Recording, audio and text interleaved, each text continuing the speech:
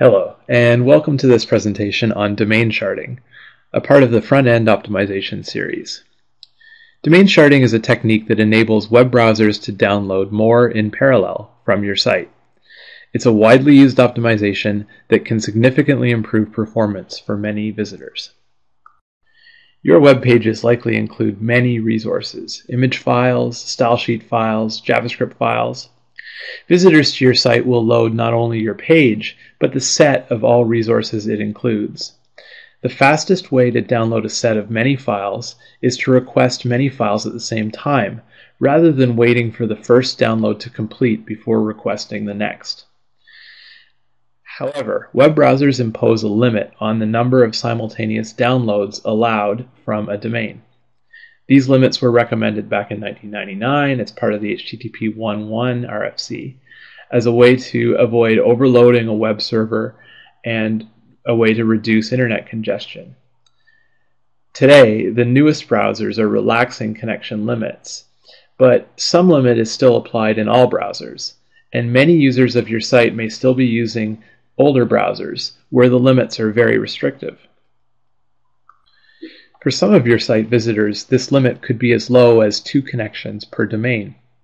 In this example, we have a web page that includes 8 images, all hosted on the same domain. Each of these files can be downloaded by the browser in about half a second. However, in this case, the browser is only downloading 2 images at a time because of the 2 connection per domain limit. The end result is that it takes a total of 2 seconds to load all 8 images.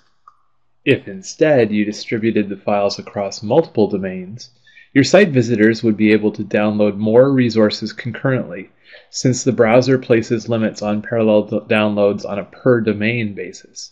More domains means more downloads in parallel, and typically a faster load of the page.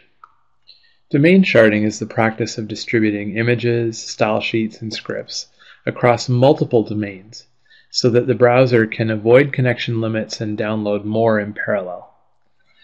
Domain sharding is usually achieved without adding additional servers. The browser connection limit is associated with the domain name, not an IP address. So to get additional domains, you can simply create multiple domain name aliases that all point to the server where your files are hosted. A couple things to be aware of when implementing domain sharding. Firstly, expect diminishing returns when adding additional domains, because a DNS lookup will need to be done for every domain you use. Once your resources are distributed across a few domains, you'll find that there is no longer contention for domain connections, and you won't get any additional performance out of additional domains.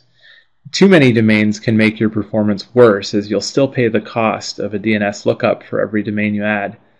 A few studies suggest that about 4 domains is the sweet spot for many web pages.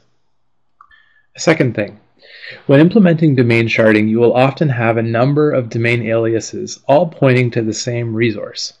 So which domain will your pages use when they refer to that resource? It probably doesn't matter which domain you choose as long as you're consistent. It's important that a specific resource is always loaded from the same domain by all pages on your site that use that resource. If not, you'll break browser caching and could end up making your performance worse, not better. This is where an automated solution can help. By automating the assignment of a resource to a domain and automatically updating all pages to reference the resource in that location, you can ensure that resources are not duplicated and are not loaded from multiple locations. This is essential to getting the benefits of domain sharding without losing any of the benefits of caching. So to summarize, domain sharding is an important technique for improving the performance of your website. By splitting page resources across domains, the impact of browser connection limits will be reduced. More resources will download concurrently, and the overall page load will be faster. That's it for the domain sharding technique. Be sure to check out the other techniques in the front-end optimization series on the Blaze website at www.blaze.io. Thanks for listening.